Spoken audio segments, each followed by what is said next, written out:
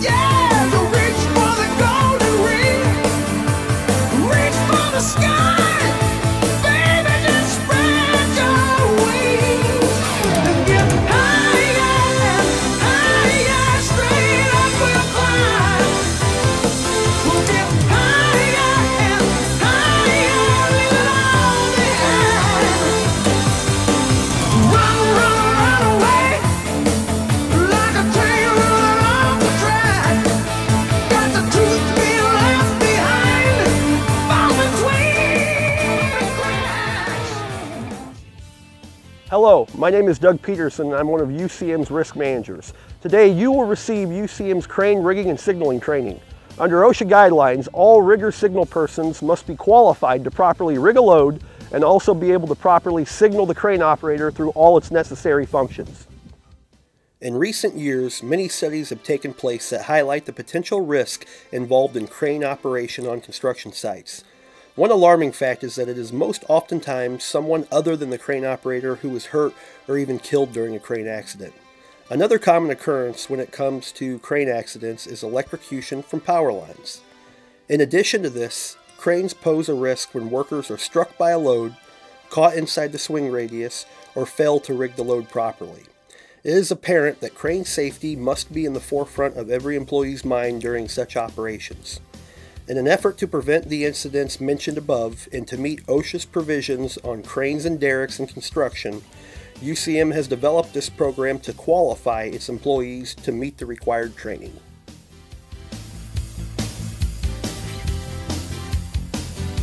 Rigging.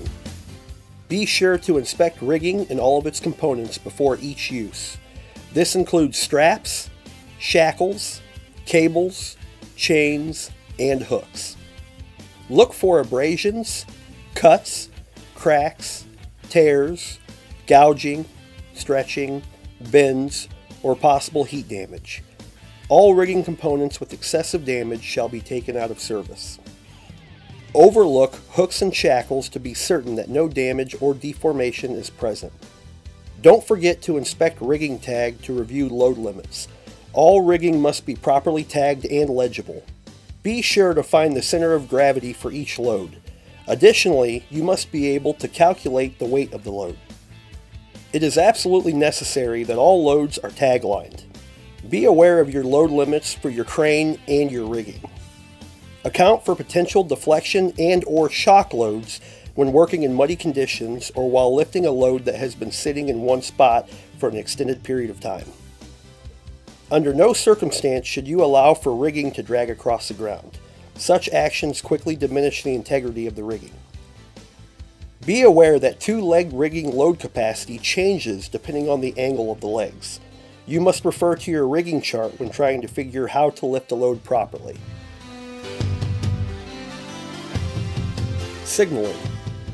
Per OSHA guidelines, you must be able to physically demonstrate on site that you know the proper signaling techniques. In addition, you must be able to pass a written exam.